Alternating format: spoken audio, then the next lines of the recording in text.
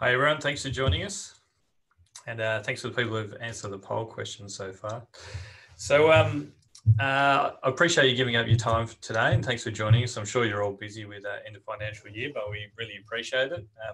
Revenue planning is something we're really looking forward to talking to you about. It's something that can add a lot of value to your business and to your organisation, but quite often it can be too complex. So when things are complex, they just don't get done. So if you don't have the right processes, if you haven't got your people engaged, and if you don't have the right tool to make it simple, then it's going to be a difficult thing for you to complete and get the full value out of. So we're going to hopefully share some tips and tricks around how you can simplify it and how you can start either improving what you're already doing or start doing revenue planning within your organisation. This is actually the 5th webinar that we've been running in a series. So if you can see that we've covered a range of interesting topics previously, and if you want to go back and explore those, we've just launched our YouTube channel. I'll share the link to that afterwards, but you can go and view all the videos from our previous webinars. If you've got some ideas on what you'd like to see in the future, there's a chat box that you can see down the bottom of your screen. Feel free to throw some ideas in there, and we'll be sure to have a look at that afterwards. I'm just going to go just a quick overview of ourselves and then introduce the agenda for today. So Forest Grove, we've been working with finance teams and helping finance teams for 16 years to improve their financial reporting, planning, budgeting and analysis. We've worked with a whole range of businesses and industries right across Australia and New Zealand. So we've been able to pick up a lot of experience and a lot of knowledge of how these different organisations operate. And we're going to be able to share some of those learnings with you today. Joining me on today's webinar is Matt and Shaq. Matt is our delivery manager. He's been working with Forest Grove for 10 years now, worked with a whole range of customers and different businesses and government organisations. He's going to really focus on how you can engage your people, how you can build a good sort of process for implementing revenue planning.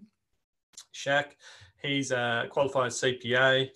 Prior to joining Forest Grove, he spent 8 years in a management accounting role, and he's going to take you into a hands-on demonstration of Profix, which is the main tool that we use, and really demonstrate how the right tool can simplify the whole process and just make it a lot quicker, as well as helping you to engage the different aspects of your organisation.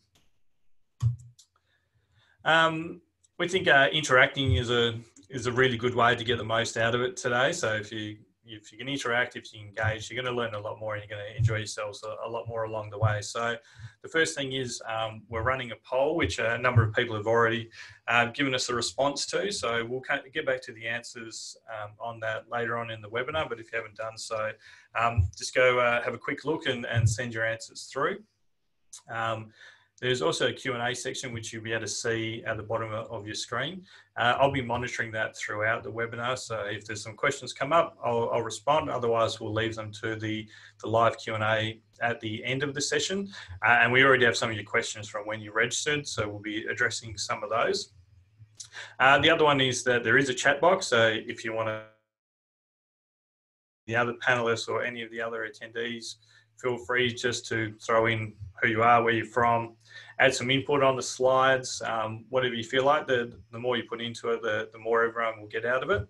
And just lastly, we are recording the session, so we'll make that available to you and email that to you after today.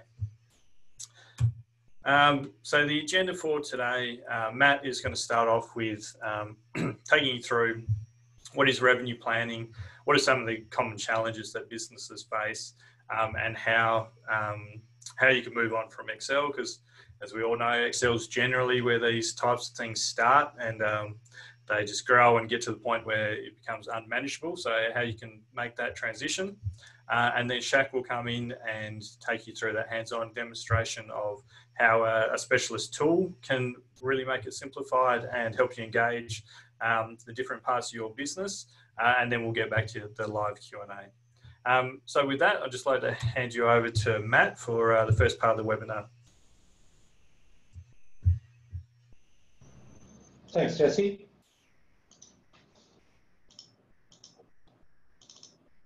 Thanks for that great introduction, Jesse. On the slide here. There we go. Welcome everyone. Thanks for taking the time to attend today.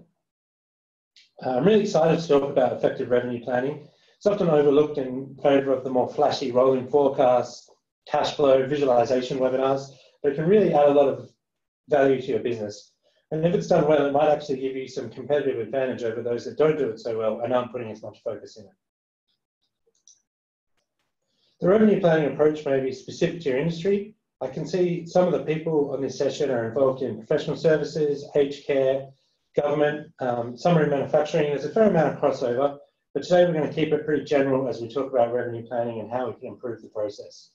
We're going to take you through the benefits to your business, the challenges, and how you can simplify your revenue planning, align it with your strategic plan, and gain visibility of your key product lines or divisions. So why is revenue planning important and what are the benefits? Well, the three key advantages for doing this are direction, management, and strategy. Direction, it allows you to see where you've come from and see where you're going. The most obvious reason for that is so that you can see how much money is coming into your business and ensuring that you can cover your costs and stay in business, driving the business forward with a secure financial future. The next one is management. Effective and dynamic revenue planning helps you plan effectively, make strong and decisive decisions. This is not possible without actionable insights. Identifying the profitability of individual products, regions, salesperson will allow you to make clear decisions, knowing the impact of reallocating services, materials, or resources to improve your company's performance. But the key reason here is strategy. Ensuring that your business is aligned with your strategic objectives can be difficult. Do we have the cash flow to invest in a new product line or build a new aged care home? How much market share are we aiming for and how are we measuring if we're successful in getting that market share? Effective revenue planning can ensure that your corporate goals and directions are achieved. So these are the advantages. And so why isn't everyone doing it and doing it well? Well, there's a couple of challenges that we have here with revenue planning. And the first one is data integration. Data is often siloed in point of sale systems, inventory systems, ERPs, and of course the ever-present Excel sheet. Getting this data together fast enough to analyse the trends and look forward can be a big challenge. The next one is consolidating that data. Sure, you're budgeting by region, by salesperson, by SKU. It's great to begin with and when you're getting those numbers together, but when you start trying to map this to GL accounts and cost centers, it becomes a big exercise in itself. And you start to lose some of that flexibility that you want in a revenue plan. What effect does switching raw materials to a separate product line give you? Adding SKUs requires additional mapping and logic and calculations, and what's supposed to be a dynamic and agile process becomes rigid and slow. So how do you know if your revenue planning is correct? When you start a business, it can be pretty simple. You might have a few products. You might have one contract with a customer. They tell you how much they want and how much they're willing to pay for it when they want it. And that's all you need really to start planning for revenue. But then as the company gets bigger, you start to add product lines, you bring salespeople on board, manufacturing, inventory controls. It becomes difficult to budget exactly how much revenue is coming in and when. Doing that analysis becomes difficult. Your salespeople are telling you one thing, your manufacturing are telling you another, procurement has another story to tell, each has their own data sources and might not even talk to the other teams in this planning process. So you start to put some real planning and process behind it. So this is what a process might look like once you start to put it all, map it all out as a process. You get the historical data from your different data sources for trend analysis, you send it to your sales team, they predict how much, they put their pricing and sales estimates into the plan. They send it to the manufacturing team who looks at the projections, the inventory on hand, and suggests some prices are raised because we don't have the raw materials to sell how much they're forecasting, and perhaps lowering the price of others where we have additional inventory on hand. Then they send it back to the sales team to make sure they have, they can have another go. They have to save this as cut to so that you can see what the differences are between these saves. And once we do all this and the back and forth is done, we finally send it to the board or we send it to the management team for approval, and they might send it back and want even more information added to it. So now that we've defined this process, we're halfway there, right? Well, there's a lot of pain points in this process. Getting the data from source systems or ERPs, doing the scenario analysis, monitoring the process, seeing if the salespeople or the manufacturing team have the sheet that they're working on, mapping it to the GL accounts, as I said, these are all really big pain points in this process. There's also the time that it's taken to do all this. which I think is probably the biggest problem when it comes to effective revenue planning. There's also the challenges with Excel. Excel, I often think, is the best and worst thing to come into many businesses. This process in Excel, we generally have a bunch of sum ifs, to figure out by type, by salesperson. We've also got sum ifs and pivot tables to try and get it into our GL lines. We've got naming conventions that are really horrible ones like this, version 5.11 versus 5.11_map, which is the most relevant one. All these naming conventions, scenario planning, version control, logic errors, they all become problematic when we try and do this long process in Excel. Then, of course, your Excel sheet gets so big, you start seeing this. So how do we simplify the process? We get the right tools. Excel probably isn't it. If you're watching this webinar, you're probably on the right track, and you probably understand that we're going to talk to you about profits as using this. Automate the source systems whenever possible. ERP, inventory sales, and source systems should seamlessly work into your revenue plan.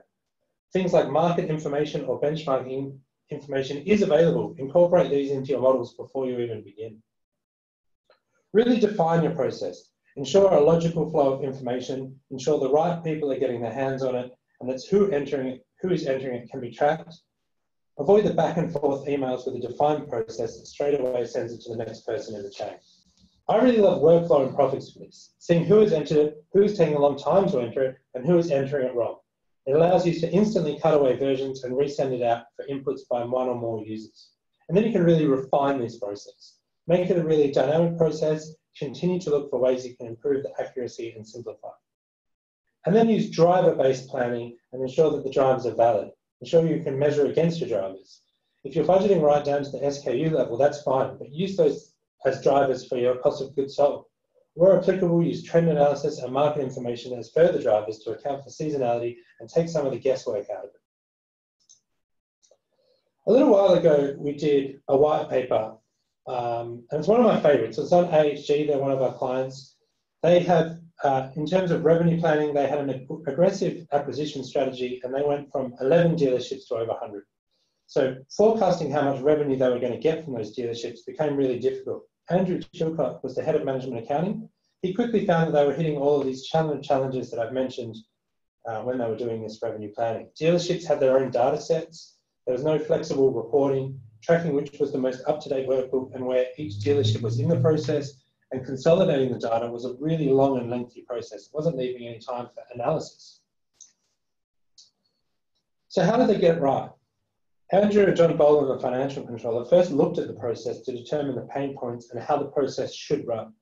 They determined that the sales team needed to forecast the expected car sales, and to do this, they needed historic detail, how much they were selling in the past. The dealer principals had to be able to approve this as they were ultimately responsible, and this then had to be sent to the leadership team to make strategic adjustments.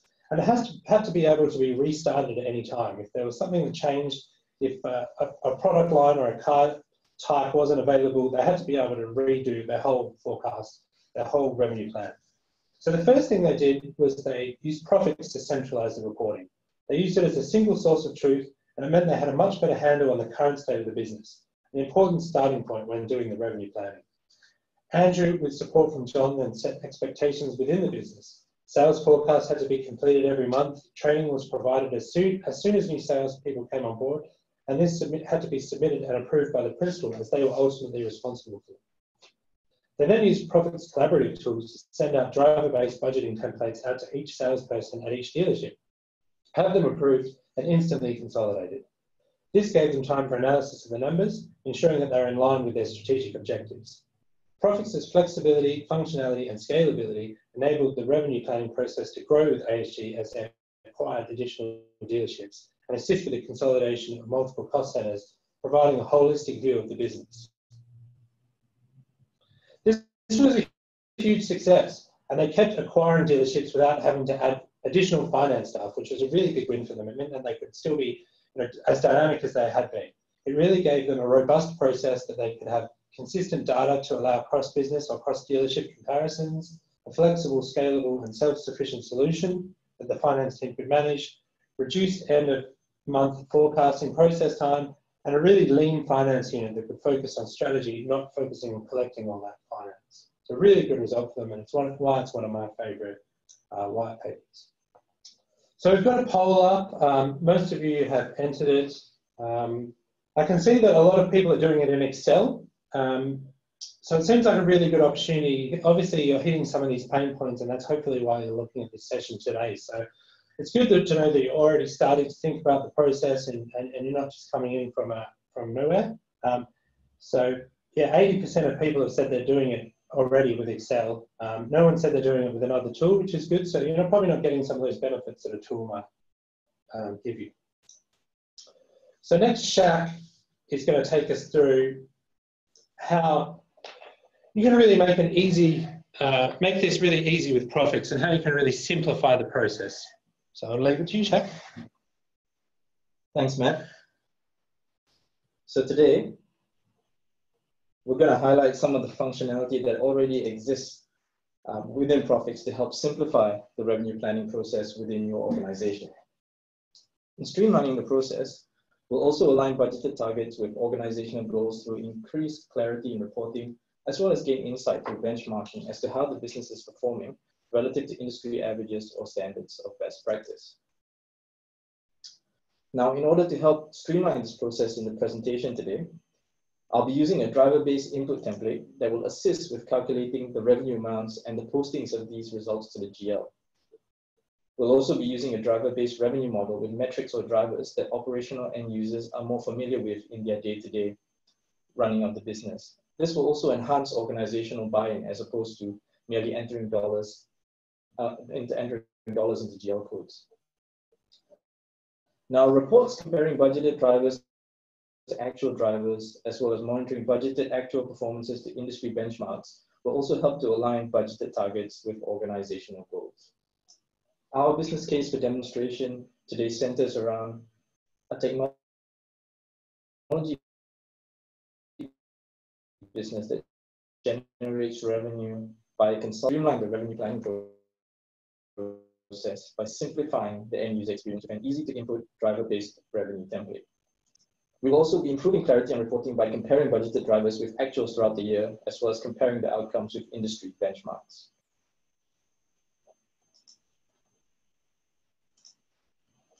Now, logging into Profix, we are now looking at the dashboard on the web client. And the web client basically works with any modern web browser, so Chrome, Firefox, or Edge is perfectly fine. So we can see we're logged in. I'm logged in here as Tony Stark. We've got the dashboard here. We can see my tasks on the left-hand side. And these are assigned by the administrator and distributed by a workflow manager, which we'll touch on briefly after this. We've got my favorite reports. These are reports that you can easily bookmark and have ready on your favorites in your dashboard, ready to go for you to view during the course of the month or after a period month end or after a period end or reporting in month end. And you've also got some badges here with metrics that would matter. For in this case, we've got gross margin, operational expenses, and this can be configured by your administrator, whatever is relevant for you and your business. And you can see at the bottom here, we've got a Power BI embed. So everything that you see here is configurable by your administrator so that you can put the badges and tasks that matter most. Now, in streamlining the revenue planning process and enhancing organizational buy-in, Workflow Manager within Profix is often the best place to begin the revenue planning process. It allows for transparency throughout the budgeting and forecasting process and works well in allocating templates and collating them for approval once submitted by the end user.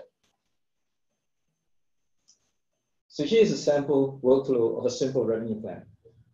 So we have the start, the budget preparation or forecast preparation, the revenue planning kickstart process, population and distribution of the distribution and population of the templates rather. The submission of the two templates will then be followed up by an approval by the relevant senior management or board. Now we can see that the tiles here in workflow will sort of tell you where the process is at. The green tiles with the white ticks are basically activities or tasks that have been completed. And the blue tiles with the white circular arrowheads are basically tasks that are in progress. The dark blue tiles with the white tree diagrams are basically tasks that have yet to begin rather. So Workflow Manager enables the ease of distribution of driver-based templates for population and allows for flexibility in the type of template distributed as well. So we've got two revenue templates here that we'll go through. We'll see a driver-based template designed in Profix's Template Studio, as well as another driver-based template designed using Detailed Planning Manager. So now we're going to move into the dashboard, and you can see that those tasks were assigned by workflow, and they appear here on My Tasks. So we're going to click on the first one that says Revenue Planning by Customer. And basically what this is a template that's in data entry mode. You can see from the left-hand side, you've got pages which basically list the dimensions, or rather the type of customers that apply to this particular end user. There's a drop-down list here that shows the list of customers. We can minimize this so that we get a better view of the template. We've got the title of the template, the name of the sales manager, as well as the customer here at the top. We've got the different products that the customer buys. We've got time running across the page, a total column, an actual column from the previous financial year, any variances and comments that can be input by the end user. So now we can see here that we've got 3 lines in each product. So that's quantity, average selling price, and product revenue. Quantity and average selling price are driver accounts, and the product revenue is effectively the general ledger. So we've combined different types of accounts in this template to help the end users, to make it easy for them to populate and plan their revenue. We've brought in data figures from the previous financial year with the help of a process within Profix. And basically, the end user now, all the end user has to do is they can take advantage of this, and if they wanted to increase the quantity, it could be as simple as if they wanted to uplift everything by 5%, they could highlight everything, right-click, select the option to go adjust data. They can click that and increase that by, say, 10%. And that instantly has uplifted those values, those quantities. Now, because the product revenue is related to a GL, and that is going to get pushed, and that basically now has a formula, and we can see that the quantity multiplied by the average selling price will give us the product revenue. And if we wanted to say discount the average selling price, we could just click on that, again, adjust data, and reduce that, say, by 5%. And that flows through. The chart below is dynamic, and will change as you change your inputs in quantity and average selling price. So this is a template that's driver-based effectively and helps with bottom-up budgeting.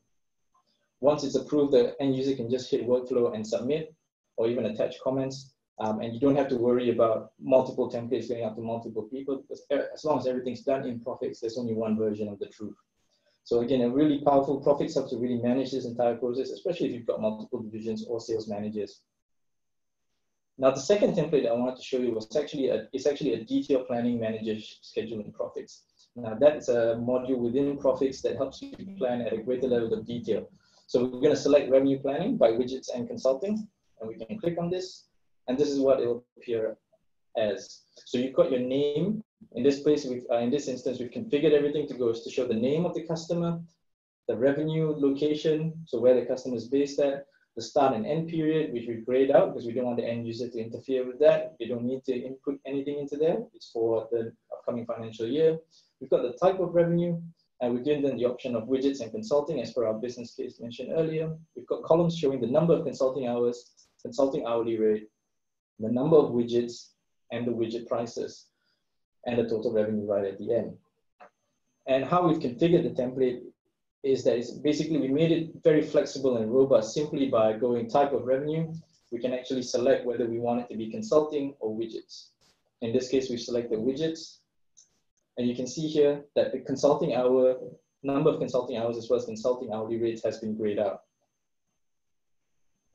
Now you can see number of widgets and widget prices isn't grayed out, and this is where the end user can put their inputs in. So say we wanted to do 600 units instead of 500. And maybe not at a retail discount, but we were going to do it at an introductory pricing, for example.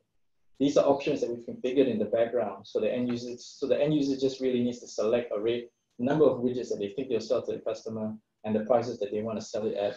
And we can go actions at the top here and hit calculate, and that has changed from 261 to 264.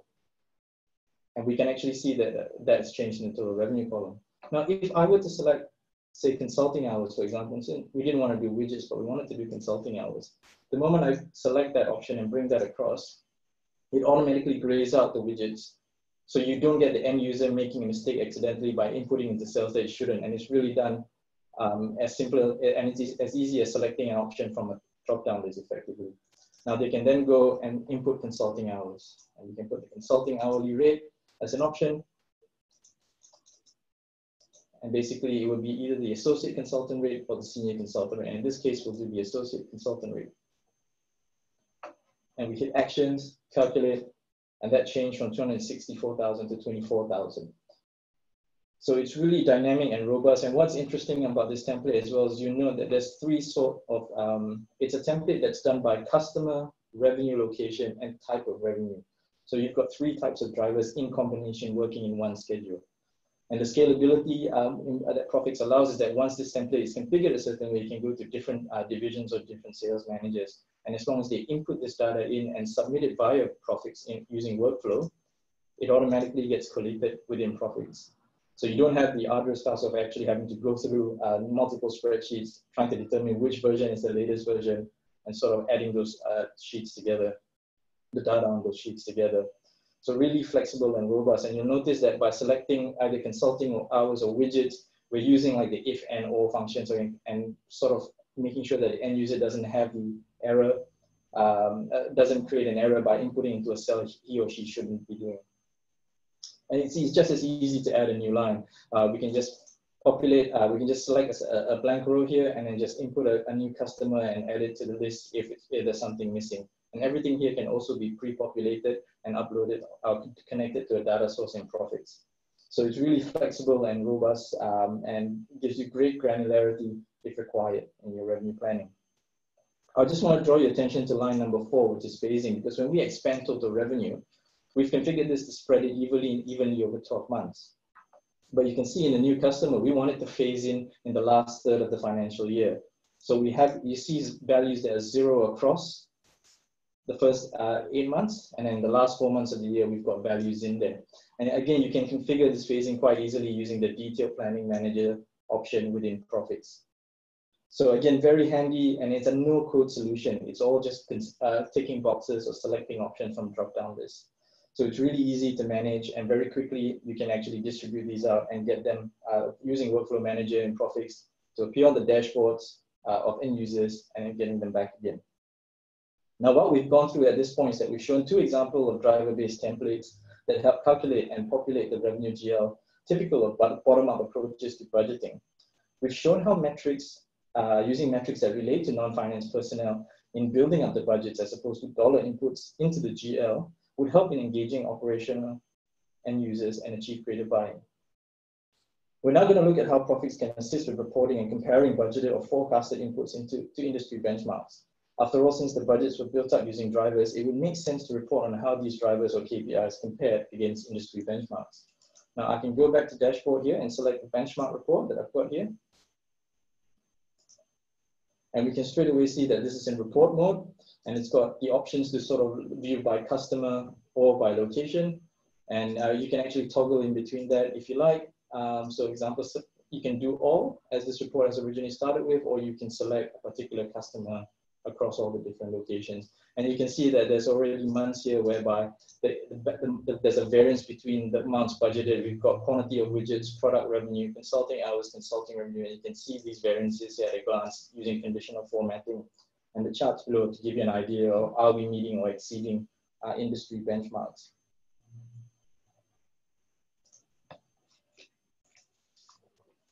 So in summary, what we've basically shown you here today is that we've seen driver-based input templates that will assist you with calculating the revenue amounts and posting these amounts to the GL. The use of driver-based revenue model with metrics or drivers that operational end users are more familiar with in the day-to-day running of the business will also enhance organizational buy-in as to merely just entering amounts in a spreadsheet into a GL. And reports comparing budgeted drivers to actual drivers, as well as monitoring the performances to industry benchmarks, help to align budgeted targets with organizational goals. So with that, we've come to the end of our presentation. Over to you, Jesse, for Q&A. Thanks, Shaq.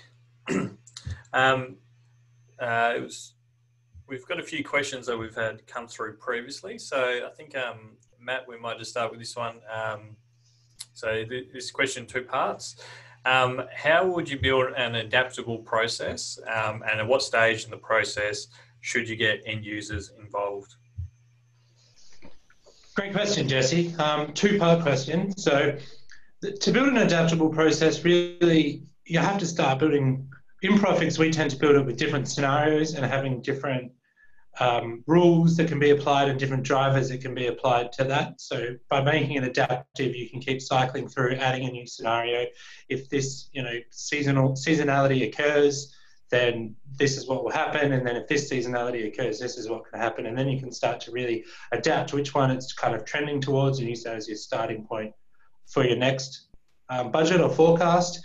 I really like having a kind of multiple scenarios that have been running at all times. So maybe a working two scenario and then a best case and worst case scenario. So then you can keep managing to it, see how you're trending and making sure that you can still be a business even if the worst case occurs. When it comes to getting end users involved, I get them involved straight away. If you're a really large organization, get some really key SMEs that understand the business involved straight away, make sure that they can use the system, make it nice and easy for them, and then add more and more users as you kind of get used to building it and as it's starting to work correctly. Yep. Okay. Thanks, Matt. We've probably just got time for one more question. So, Shaq, if you had to add or remove a revenue stream, how could you do that in a simple process so you can just sort of continue rolling on with your revenue planning? So really, once the models have been designed in Profix, all they need to do is just select and add a new member. So it's really, it's a no-code solution. You just enter and just say, click and add a new member, and it's ready to go to be used in your models. Okay. Well, we're just sort of running out of time, so I think we'll start to wrap things up. But thanks everyone for your time today and for your questions. Just in summary, so we've gone through what is revenue planning, what were some of the key challenges, how you could move on from Excel, and then giving you an example of, from the poll, we could see that 80% of you are currently using Excel. So hopefully, just going through that Profix example will start you thinking about how else you might be able to use the specialist tool and how that might make your life easier, how you can get some better results out of it, and how it might be allow you to sort of engage wider parts of the business and get everyone sort of on board with this process. So if you want to find out more, obviously you can go to our YouTube channel. I've sent through the link in the chat box. But we're also, the next webinar we're holding is more of an in-depth demonstration of Profix. So this will be really just focused on all the functionality of Profix. You can register via that bit.ly link there. So that's going to be happening on the 25th of June. And that's where we'll take you through something that's a bit more in depth. So it'd be great to see you guys there. Keep an eye out. We'll be sending you some more emails and communications on the other topics that we'll have coming up in July. So it'd be really great to see you guys to come along to the next one. Please check out and subscribe to our YouTube channel, and hopefully we'll see you at the next demonstration. Thanks a lot. Thanks for your time today, and enjoy the rest of your week.